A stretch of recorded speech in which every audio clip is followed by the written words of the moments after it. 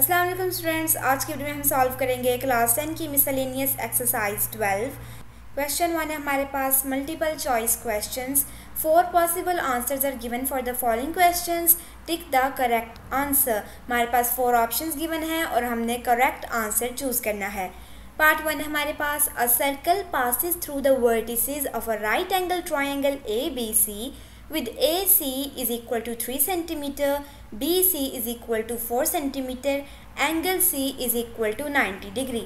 Radius of this circle is।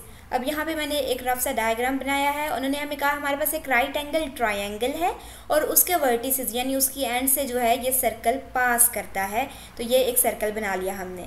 अब उन्होंने कहा सी पे जो है 90 डिग्री के एंगल है, तो हम अज्यूम कर लेते हैं ये सी पॉइंट है।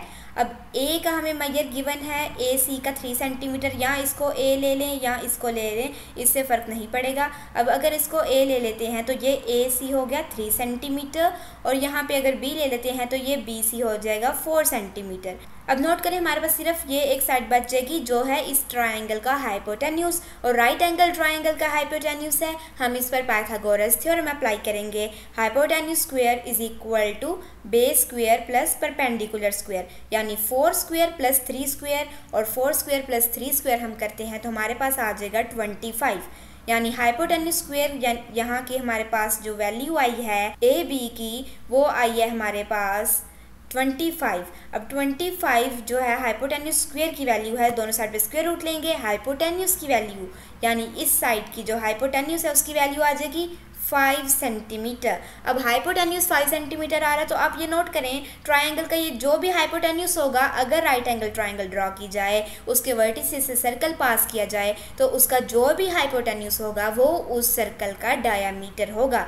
यहाँ पर जो 5 सेंटीमीटर है हमारे पास डायामीटर की वैल्यू आ गई है, तो सर्कल के रेडियस की वैल्यू हमें मिलेगी 5 को हाफ में डिवाइड करके, क्योंकि डायामीटर डबल होता है रेडियस का। तो इस सर्कल के हमारे पास रेडियस है 2.5 सेंटीमीटर, और ये आंसर है। पार्ट 2 देखते हैं। In the adjacent circular figure central and inscribed angle stand on the same arc A B, then हमें एक सर्कुलर फिगर गिवन है जिसमें सेंट्रल और इंस्क्राइब एंगल जो है ए की आर्क ए बी इस आर्क पर स्टैंड करती हैं, तो इनमें से कौन सी स्टेटमेंट ट्रू होगी कि एंगल 1 एंगल 2 के इक्वल होगी, एंगल 1 2 टाइम्स होगी एंगल 2 के, एंगल 2 3 टाइम्स इक्वल होगी एंगल 1 के, या angle 2 is equal to 2 times angle 1।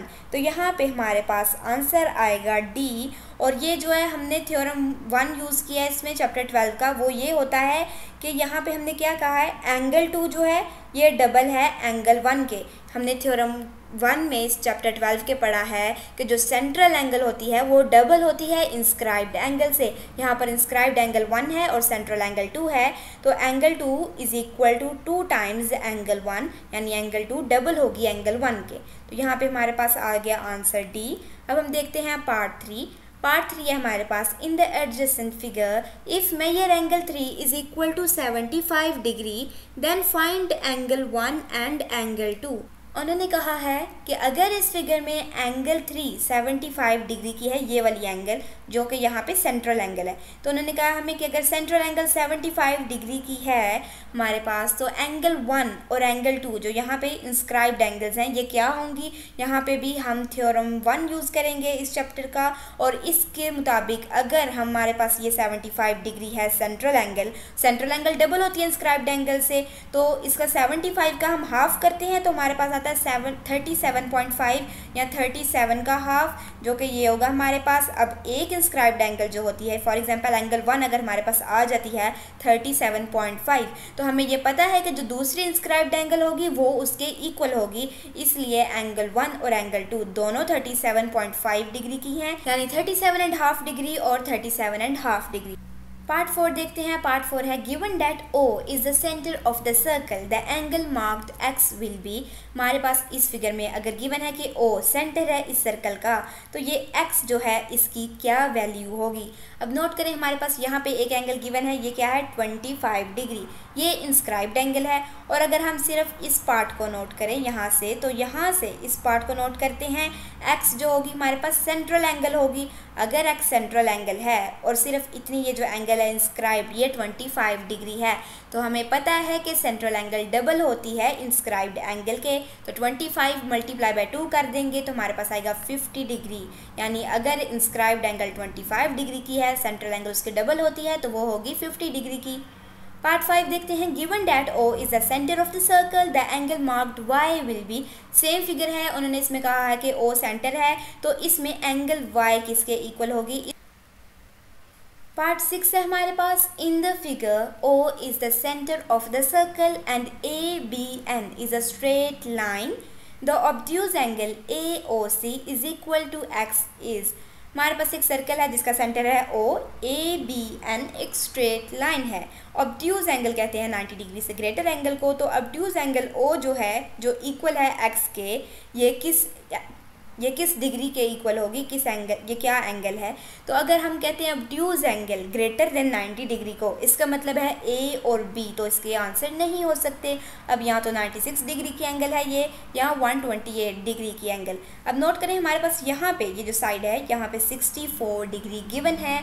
और अगर हमारे पास ये पता है कि ये 64 डिग्री है, तो ये जो एंगल X है या O है, ये 64 मल्टीप्लाई बाय 2 हो जाएगा। 64 मल्टीप्लाई बाय 2 हम करते हैं तो हमारे पास आएगा 128 डिग्री। और इस पार्ट का आंसर है हमारे पास 128 डिग्री।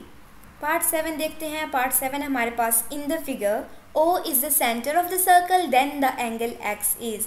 इस फिगर में O जो है सर्कल का सेंटर है, तो एंगल X क्या होगी, X की एंगल फाइंड करनी है। अब नोट करें यहाँ पे हमारे पास ये एंगल गिवन है 110 डिग्री। इस पार्ट को सॉल्व करने के लिए हमने थ्योरम 4 यूज़ किया है। अब थ्योरम 4 के मुताबिक हमें ये पता है कि जो एंगल D है, यहाँ पे एंगल D हम कह रहे हैं इसको, ये जो टॉप है इसे मैंने कहा है एंगल D। यहाँ पे ये जो एंगल D है ये इक्वल होगी हाफ एंगल O के, ठीक है। एंगल D हमारे पास आ जाती है 55 डिग्री, यानी ये जो टॉप पे एंगल है यहाँ पे ये 55 डिग्री की है। ये किस तरह से 55 डिग्री की आती है, वो इसलिए कि अगर हमारे पास ये वाली एंगल 110 है, 110 यानी सेंट्रल एंगल है, तो ये जो टॉप इंस्क्राइब्ड एंगल होगी ये 55 डिग्री की होगी, ठीक है। तो हमारे पास एंगल D इस तरह से 55 डिग्री आती है कि हमने हाफ कर लिया एंगल 110 का, क्योंकि एंगल D होती है हाफ एंगल O के। एंगल O की बना 110, तो हमने हाफ किया 110 का। एंगल D हमारे पास आ गई 55 डिग्री। अब हमें ये पता है कि थ्योरम 4 से कि एंगल X और एंगल D को ऐड किया जाए तो 180 डिग्री का आंसर आता है। यानी अगर हम इस टॉप एंगल को और इस एंगल X को ऐड करेंगे, हमारे पास आंसर 180 डिग्री बनता है। एंगल D को भी हमने फाइंड किया 110 को यूज़ करके, जो कि था 55, यानी angle X plus 55 is equal to 180 degree. Plus 55 इस साइड पर जाकर माइनस 55 होगा, और angle X is equal to 180 minus 55 आ जाएगा हमारे पास। तो एंगल X की वैल्यू है 125 डिग्री, यानी X की जो एंगल है ये 125 डिग्री की है, और हमारे पास आंसर है पार्ट डी। पार्ट 7 देखते हैं। In the figure O is the centre of the circle then angle X is. अब इस फिगर में भी O सेंटर है सर्कल का, तो एंगल X क्या होगी। नोट करें, सेमी सर्कल में जो ट्राइंगल बनती है, यहाँ पे हम थ्योरम 3 यूज़ कर रहे हैं। जो ट्राइंगल बनती है वो राइट एंगल ट्राइंगल होती है, यानी यहाँ पे ये जो डिग्री है, यहाँ पे 90 डिग्री की एंगल होगी। अब ये अगर 90 डिग्री की एंगल बनाता है तो opposite to right angle triangle, right angle जो है अगर ये यहाँ पे 90 डिग्री की एंगल है, तो उसके ऑपोजिट जो एंगल होती है, जो कि यहाँ पे इस केस में x है, वो होती है 30 डिग्री की। तो हमारे पास आंसर है 30 डिग्री। पार्ट 9 देखते हैं। In the figure O is the centre of the circle then the angle X is. अब इस फिगर में O जो है सर्कल का सेंटर है, तो एंगल X हमने फाइंड करनी है। नोट करें, हमारे पास सिर्फ ये एंगल गिवन है जो कि है 30 डिग्री की। अब अगर हम अज्यूम कर लेते हैं सिर्फ इस एंगल के पार्ट को, इतनी सी एंगल को हम अज्यूम करते हैं इस एंगल के मुताबिक। अब नोट करें, ये जो है ये सर्कल का डायामीटर है, हाफ कर रहा है सर्कल को, ठीक है। ये हाफ सेमी सर्कल हो गया। अब इसमें ये जो ट्रायंगल होगी ये राइट एंगल ट्रायंगल होगी। ये जो ओवरऑल पूरी डिग्री है यहाँ पे 30 के साथ भी जो दूसरी ट्रायंगल में जाके पॉइंट आता है, ये बनती है 90 डिग्री। हमारे पास एक गिवन है 30 डिग्री, आधी उसकी साइड गिवन है। अब 30 में से कितना बाकी बच जाए तो वो 90 डिग्री बनाएगा। 60 डिग्री प्लस 30 डिग्री होता है 90 डिग्री, तो इसका मतलब है बाकी की जो इसकी साइड है वो 60 डिग्री की होगी। अगर यहाँ पे ये 60 डिग्री की है और ये 30 डिग्री की है यहाँ पे, इसका मतलब है यहाँ पे भी ये 30 डिग्री की होगी और जो 30 डिग्री यहाँ पे भी होगी वो इसके साथ 60 डिग्री बचेगा। तो यहाँ पे x की वैल्यू जो है हमारे पास वो है 60 डिग्री और d का आंसर है हमारे पास 60 डिग्री। पार्ट 10 देखते हैं। In the figure O is the centre of the circle then the angle x is. अब इस फिगर में O सर्कल का सेंटर है तो एंगल x हमने फाइंड करनी है जो कि सेंट्रल एंगल है। नोट करें यहाँ पर इंस्क्राइब्ड एंगल्स इक्वल नहीं, उन्होंने कहा है इस साइड वाले 20 डिग्री है, ठीक है। यहाँ पे जो एंगल है वो 20 डिग्री की है और यहाँ पे जो एंगल है वो 30 डिग्री की है।